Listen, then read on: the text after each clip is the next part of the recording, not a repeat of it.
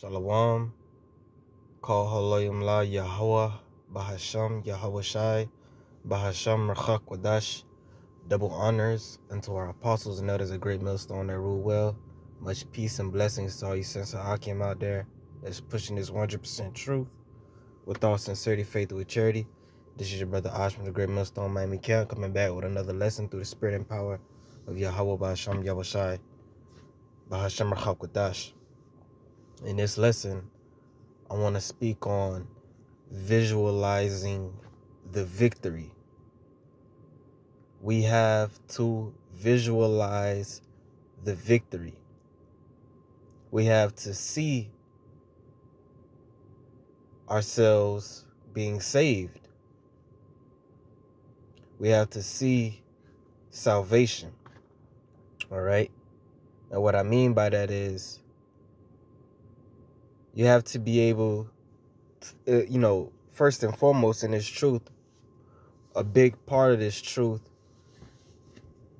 that our apostles and elders taught us and told us and say often, one major thing that you have to have in this truth is vision.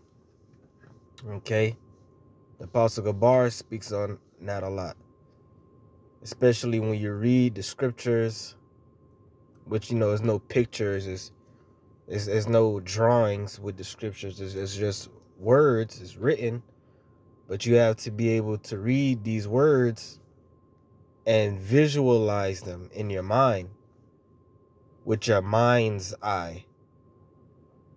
Okay, you're supposed to be able to read these scriptures and create an illustration with your spiritual imagination. Okay, and you must be able to put yourself in that illustration. Okay, because these scriptures we're supposed to be able, we must be able to apply them to ourselves first and foremost when you're reading the scriptures. And ultimately, the whole point of this truth, which the Apostle Gabar always says, the most important part of this truth is finishing. And finishing your course, that's what's going to get you saved. That's what's going to get you delivered. As Yahweh Shai said, he that endureth into the end, the same also shall be saved. So we are supposed to be able to visualize us enduring to the end and ultimately being saved, being delivered. All right, so that's what I want to speak on in this lesson. Lord willing, it's not long. It's just going to be quick, straight and to the point. All right, we must visualize the victory. And I want to start, this is Proverbs chapter 29 and verse 18. Where there is no vision, the people perish. But he that keepeth the law, happy is he. Okay, when you go into this word vision in the Hebrew, it's a chazawan. Chazawan, which is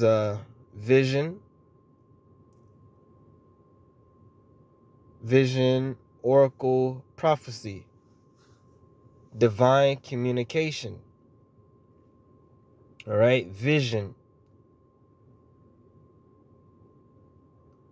It says a dream. The Strong's definition says what? A sight, in parentheses, mentally. Okay, so mental sight, that's mental vision. It says a dream, revelation, or oracle. All right, this is the lexicon. It says a divine vision, spoken of a divine vision or dream, specifically a vision from the Most High respecting future events, prophetic vision. All right, and Lord willing, we are the prophets of Yahweh Bashem Yahushai. That's who we humbly yet boldly proclaim ourselves to be. Start with our apostles and elders of Great Millstone and brothers are now. We are the prophets of Yahweh Bashem Yahushai. So we must have vision. A prophet's job is to foretell future events. And the reason we're so passionate about the things that we preach is because we can actually see it. We can actually see all hell breaking loose here in Babylon the Great and throughout the world. We can see Esau, the so-called white man who is the devil that the Bible speaks of. First off, we can clearly see that he's the devil. You know, when we come into this truth, your whole perspective of life changes, which your perception is everything. The way you look at the world, your outlook, the way you look at certain things determines everything else. What separates us from everyone else in this world is our perception. We don't see this world like everyone else sees. We don't look at the so-called white man the way everyone else looks at him, the way the rest of our people look at him. When you come into this truth, you see him for who he truly is. You see his image for what it truly is. The image of the beast. His whole system is wicked. All right, you see these women for who they truly are.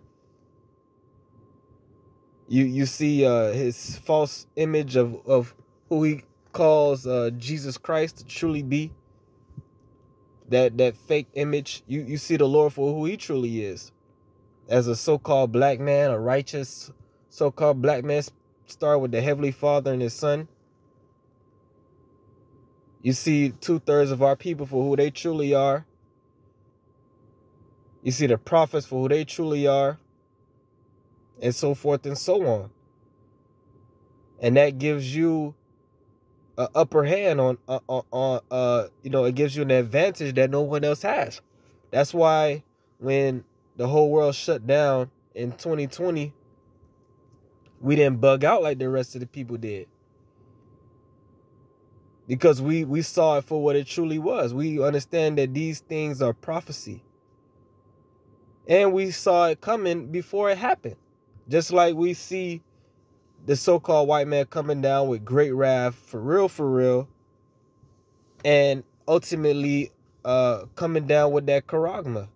We see the economy collapsing, the dollar being done away with. We see ultimately all hell breaking loose, famine, destruction, ultimately America being destroyed with nuclear missiles at the cusp of World War III. We see all these things. And that's vision, which is a necessary component to enduring in this truth. Because without it, as we read, the people perish. Okay, you can have a straight up vision, right? The Most High can give you a vision while you know in your sleep state. You can also have visions while you awake. You had cases of, you read the scriptures where certain men fell into trances while they were awake, and the Most High showed them a vision. You know, but for the most part, it happens when you sleep. Which that's how the Most High deals with his prophets. But you also have mental vision. You don't have to have, the Lord don't have to give you a straight up vision of all hell breaking loose and the missiles coming and the chariots, which he does to brothers. But you can see it through your mind's eye. You know, that's why Yahushua said, he told Thomas, he said, you believe because you see, but blessed are those that believe and have not seen. roughly paraphrasing. We haven't seen a lot of things physically, but we can see it spiritually. So we can see all these things take place, and ultimately, being as the hopeful elect, you must be able to see yourself enduring to the end and being delivered, being beamed up into those ships, changed into those everlasting, righteous, immortal bodies. Because what I wanted to mention off starting this video, I didn't mention it, but even in the world, you have top athletes and different people. Like you have this guy David Goggins. He was like, a super, it was just a Jake, super badass Jake. He's like the only person in the world to complete all these different military type training exercises. I forget the names of them, but he's like the only one to complete him. And one of the things which inspired me to do this lesson, I was watching one clip from him. He was speaking on one thing he does is he can see that him completing a certain like marathons, and you got the which I'm not saying he did one of those, but you got something like what they call the Iron Man, which he probably did that too.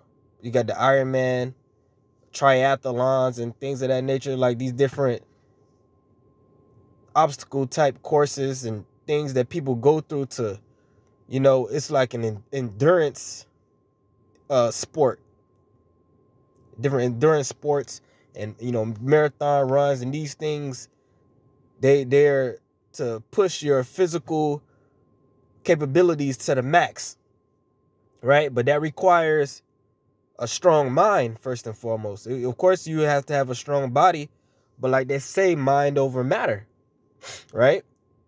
And he said one thing that helps him complete these different exercises and things that he does is he's able to see himself completing it before he even starts it. He can actually visualize himself completing the task. And not only him, I believe Muhammad Ali said the same thing, or Mike Tyson. I remember seeing a clip, I believe it was Mike Tyson, said the same thing. He, before he go into the ring, he could see himself winning. And there's many other athletes that said the same thing. And that's a part of having a strong mind. That's all a part of having vision. Okay? When you're able to actually see yourself winning before you even start, that's confidence. That's you're basically spiritually, righteously psyching yourself out. Like you have a lot of people, they don't they don't succeed, they fail at different things. Why? Because they self-sabotage. They see themselves failing before they even start. And that throws off their mind. So when they get in the ring, I believe Mike Tyson said that. He said when you get in the ring with people, he will stare them down. And if you see them flinch, if you see them look away for the smallest second, he knew right there he got him. Because that person just psyched himself out by taking his eyes off the prize, by showing that weakness, which we can't do that in this truth. Yahweh Shai said what? He that putteth his hand to the plow and looking back is not fit for the kingdom. So we have to be laser focused on completing this thing of ours, on winning. All right. And we say this humbly, but you must have confidence that the Lord is going to deliver you. He's not unrighteous to forget your work and labor of love, which he showed to his name. You got to believe that he is, and that he is a rewarder of them that diligently seek him. So give diligence to make your calling and election sure. We have to take these scriptures and apply them to our lives. Yes, we're preaching and helping to gather the elect through the preaching of this word, or as the scriptures say, faith cometh by hearing, right? That's how the elect are sealed. Hearing the gospel, the good news of salvation, and believing on it. And we have to believe on it for ourselves. As thou faith, have it to thyself. I'm talking to myself first. So we got to see ourselves receiving those crowns, man. All right. I want to end off with this. This is 2 Ezra chapter 2. And this is an actual vision. Like an actual, we speaking about having spiritual vision and seeing things with your mind's eye, with your third eye. But this is an actual vision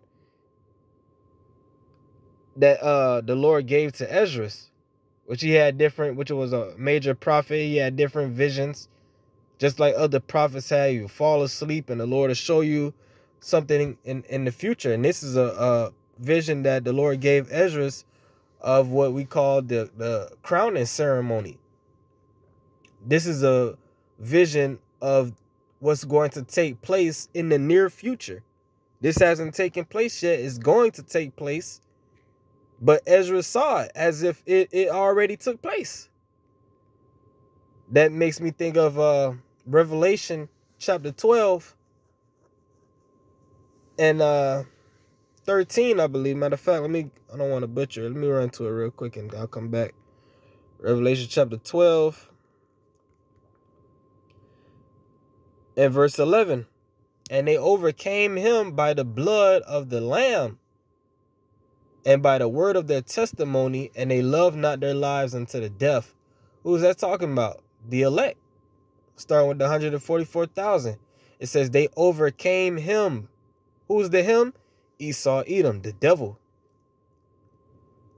who's getting ready to come down with great wrath. But the Lord said, we already have the victory. Lord, when we be of that number, which we must believe that we're of that number if we're doing what we supposed to do.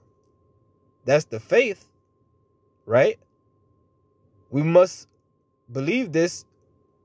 The Lord said it's already written. The victory is already done. We have already overcome. We're just we're just acting it out in real time. Okay? It says overcame. Not and they will overcome him. It said and they overcame. So we're just waiting on it to be made manifest. The elect will win no matter what. So knowing that, giving and all, coupling that with giving diligence to make your calling and election sure, we should be able to visualize ourselves being of that number and actually going through this, which we're about to read right now. This is 2 Ezra chapter 2 and verse 44. So I asked the angel, says, sir, what are these? Oh, Salakia. I'm jumping the gun. 2 Ezra 2 and 42.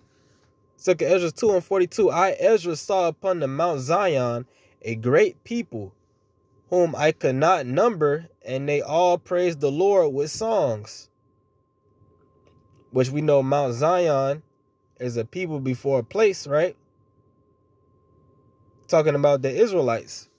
And this is talking about the elect of the nation of Israel, starting with the 144,000. Those that are slated to receive salvation. This is after they are delivered from the destruction of Babylon the Great via the chariots of the Most High. This is after all hell breaking loose, Jacob's trouble, Esau coming down with that charagma, coming down with great wrath, Revelation 12:12. Okay, which is getting ready to happen very soon. This, what we're reading right now, is getting ready to take place very soon. And we could be part of this number. All right.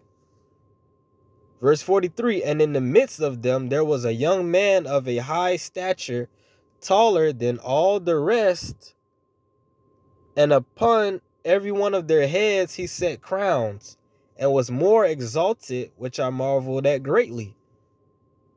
And that's talking about Yahweh Shai, the head of the body being the elect of the nation of Israel, starting with the 144,000. Yahweh Shai is the King of kings, the Lord of lords. And Lord, when we of that number, we're going to be a nation of kings and priests. And we're going to rule with him for all eternity.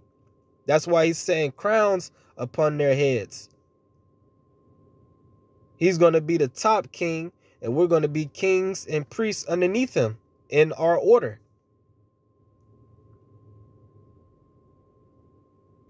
All right, verse 44. So I asked the angel and said, Sir, what are these?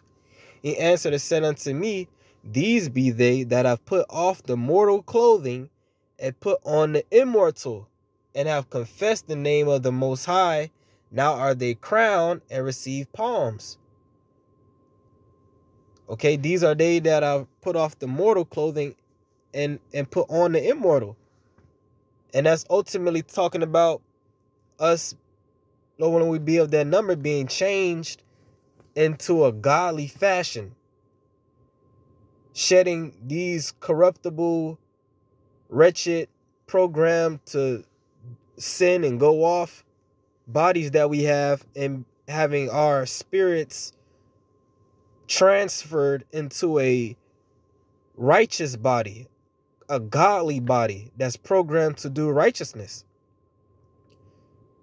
And that even starts now, because we're putting off the works of the flesh right now. We're putting off this corruptible mind frame and corruptible way of life right now, even within these corruptible bodies, and we're putting on the immortal, the righteous ways of Yahweh B'Shem Yahweh Shai, and walking after the Spirit right now. So this is our, for the elect, this is already taking place. This is a process. Okay, that's why it says, these be they that have put off the mortal clothing and put on the immortal. So it starts now, right? And have confessed the name of the Most High. And that's what we're doing right now. We're confessing the name of Yahweh and Yahweh Shai right now, in this time. Lord, when we be of that number and we endure to the end, we're going to be crowned and receive palms, which is a representation of victory, overcoming. Verse 46, Then said I unto the angel, What young person is it that crowneth them and giveth them palms in their hands? So he answered and said unto me, It is the Son of the Most High, whom they have confessed in the world. Right, so we're confessing the Most High and his Son, Yahweh B'Shem Yahweh Shai. Then began I greatly to commend them that stood so stiffly for the name of the Lord. So the elect are going to stand stiffly for the name of Yahweh and his Son Yahweh Shai. So that's a cut on anyone saying the name don't matter. That's the access code to the kingdom of heaven. So this is Ezra seeing these men being crowned. And, this was over 2,000 years ago. But he's seeing it as if it was happening at that time. Why? Because that was a vision of something to happen in the future. So when we read this, and guess what? Ezra was there. He may not have saw himself, But Ezra's is most definitely of that number. So when this actually takes place, Ezra's going to be there, and he's going to receive a crown. So just like Ezra saw this vision taking place, he saw this event taking place, he's actually going to be there. So when we read these scriptures, when we read this and we visualize this event taking place, we have to be able to visualize ourselves actually being there, actually being a part of this. Okay? And Lord willing, we are, man. Lord willing, we are. And Lord willing, we do the things that's required of us so that we can actually partake in this. And a part of that is visualizing the victory. Okay? So, Lord willing, that was edifying. It's just something I wanted to speak on through the Spirit. I want to give all praise, honor, and glory unto Yahweh, Bahasham Yahweh Shai, Bahasham Rachak Wadash. Until the next one, Shalom.